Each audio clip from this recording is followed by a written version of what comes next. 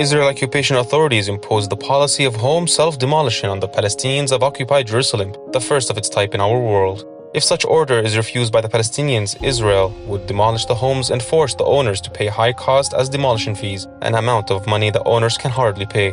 Israel is increasing the number of Palestinian homes that is destroying, and that some of the buildings earmarked for demolition were built nearly 25 years ago.